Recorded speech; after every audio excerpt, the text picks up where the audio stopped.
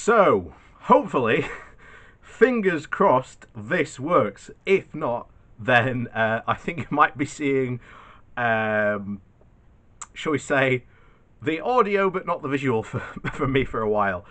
Because this is actually a new camera, and I have no idea what the hell I did to make it change like it has. Hopefully, this is fine.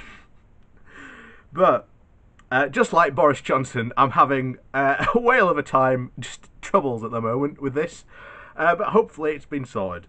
But however, Johnson's woes will continue, unlike my technical problems, hopefully. Fingers crossed.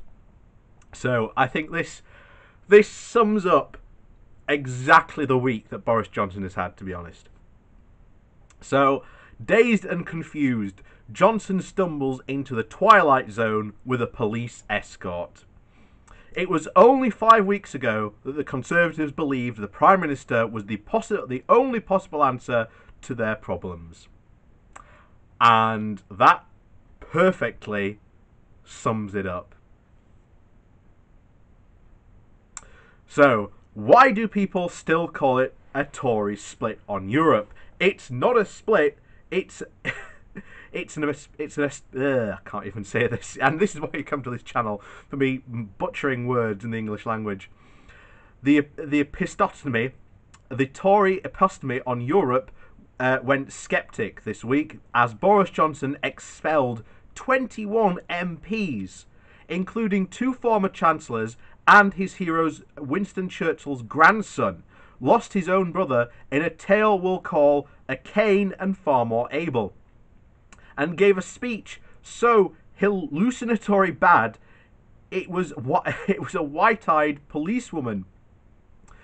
At the current rate, even Robert Carlow, with only a week to write his Johnson biography. Then again, Johnson might get a majority, and we'll look back on these as the good old days. More on that prospect, Bantapocalypse later.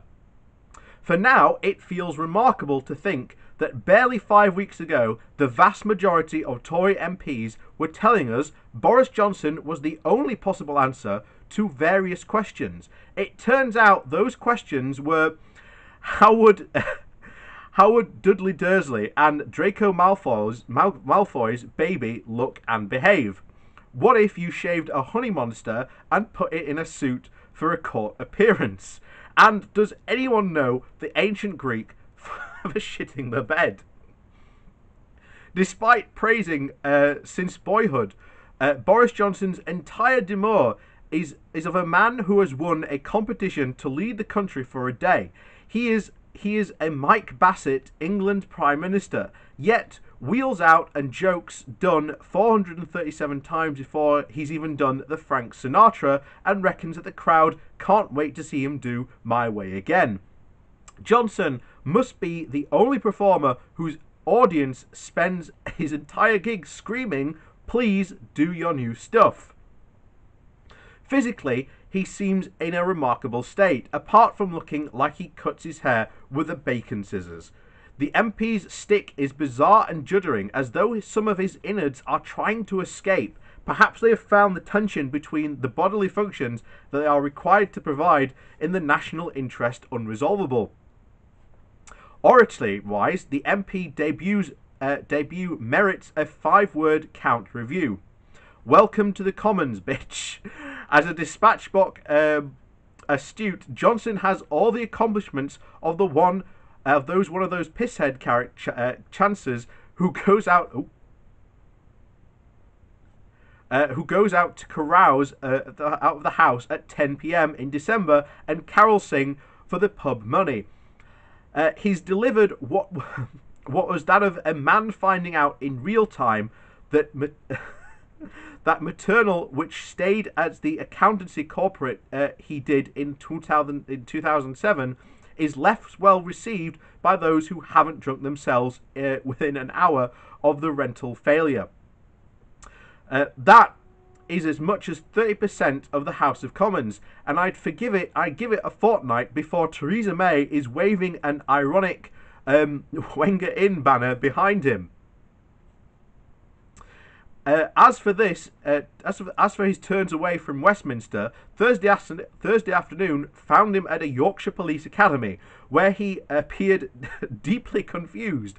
He resembled a political Elvis, Twilight years, who had been slapped awake on the tour bus by his manager, given some of his special medicine, and shoved on to greet the LA crowd with the words of "Hello, Philadelphia." But this is Wakefield. It's only just down the road from me. Having a very belatedly taken the stage, actually, before we get at, bravo to the Yorkshire Remain crew, who managed in less than 24 hours to go out and organise a protest. So well done to those people for doing that, because that was very well done by you guys. They had a great turnout for that protest, to protest Johnson, so good on you guys. So, having very blatantly taken the stage, Johnson proceeded to die on his ass in front of rows of police officers. Does this technically count as death in custody? Certainly, it bore all the hallmarks of such an event, of which there have been 1,718 since 1990.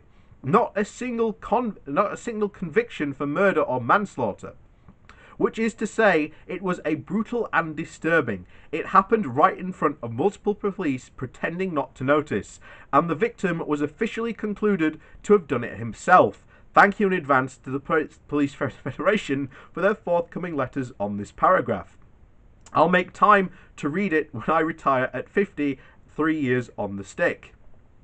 There is much discussion about what really cut through this week, with Johnson's greatest collection set against such viral delights as the factual yet simultaneously car crash demolition of Labour's Brexit policy by Emily Thornberry on Question Time.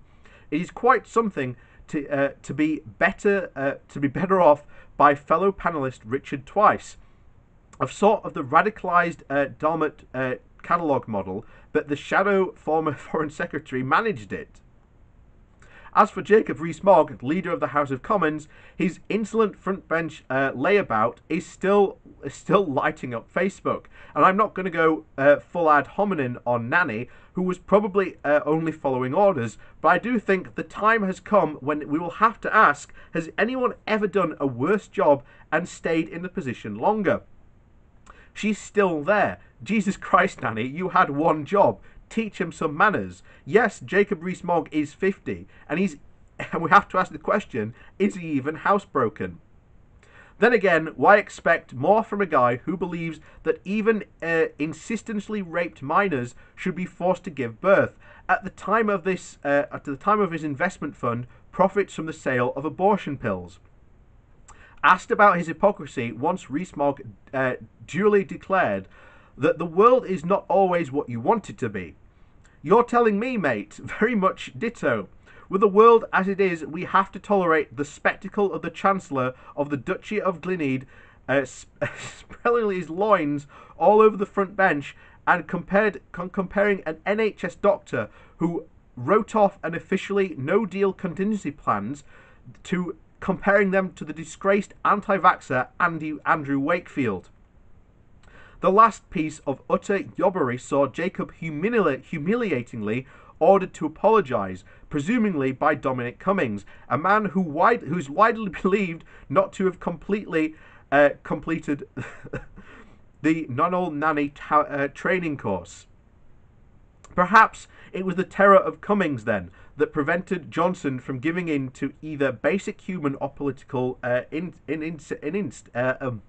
insect, and perhaps assisting the fallen policewoman in Wakefield. The PM chose to glibber out his his prepared lines, and then the bulletins he duly led with his claim that he'd rather be in a ditch than delay Brexit. For those who would find his remains, it is increasingly feels like the case for Brad Pitt and Morgan Freeman and the pair of cops from Seven, a movie in which pieces of various people are routinely richly deadly slain to match the deadly sin. A man of many uncomfortable appetites, Boris Johnson has embodied each of these sins at one point in his life. And this week, it almost feels as if he was being slapped in like the Gutton and forced to be the Prime Minister himself, forced to Prime Minister himself to death. Has any other Prime Minister done that yet? I think you can fit in just a bit more Prime Minister in, and a bit more, and a bit more, and cut to the shot of Prid and Freeman banging down the door of number 10 and choking and shoving their hands into their handkerchiefs. Anyway, you get the idea. With that one, I guess the major philosophical question facing us this week was, would it be all worth it? Would you take 3 years of political paralysis, a toxic public realm, bitter family rows, and no prospect of even a mid-term nation healing just to watch this one absolute monster reap his own whirlwind live on telly in a horrifyingly hilarious cautionary tale about getting everything you've always wanted? The answer, of course, is no. Not even close. And he might even still get a majority. Having said all that, if you've got to get your kicks in somehow in these dark times, and you certainly can't enjoy a good a bonfire, what's really left? So chuck another chair leg on the flames and take your warmth where you can. Try and get some rest before he takes a crack at next week. And I think that perfectly sums up this week for Boris Johnson. It has lurched from one calamity to another for the Tories. I mean, you've had Boris Johnson calamity after calamity this week. You've had him continuously lose in the House of Lords, which I think might make him the very first Prime Minister to lose his very first vote in the House. He didn't lose it as much as Theresa May, which I think would have been even more spectacular. You had Jacob Rees-Mogg lounging about, which has done the Tories no favours whatsoever. You even had Labour with their gaffe on Emily Thornberry, literally saying that the position on Brexit policy was completely ridiculous, in the fact that if they were in power, they would go and get a new Brexit deal, which we don't know if that's even possible, and then they would then campaign against that policy to remain. At that point, you have to ask the question, who knows what Labour's doing at this point? Maybe they're finally getting their act together. I don't know. Who knows? But as usual, with Brexit, who knows? Who knows, children? Who knows but the Lord? And even he refuses to appear on Question Time.